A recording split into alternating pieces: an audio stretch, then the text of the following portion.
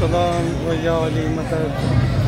So on the Arbaeen walk we have an Iranian belief store where we have an artist and he's doing religious calligraphy artwork.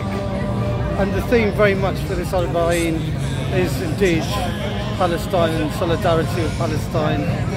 And obviously there are people who object to the idea that every day is Ashura, every place is Karbala, because Karbala is a unique aspect of himself. But where is Husayniyat and where is Yazidiyat? And why is a man like Imam Hussein saying to a man like Yazid that someone like me cannot give allegiance to someone like you? Who is like Yazid today if it isn't a Zionist entity? They're trying to suppress the Palestinians at the moment.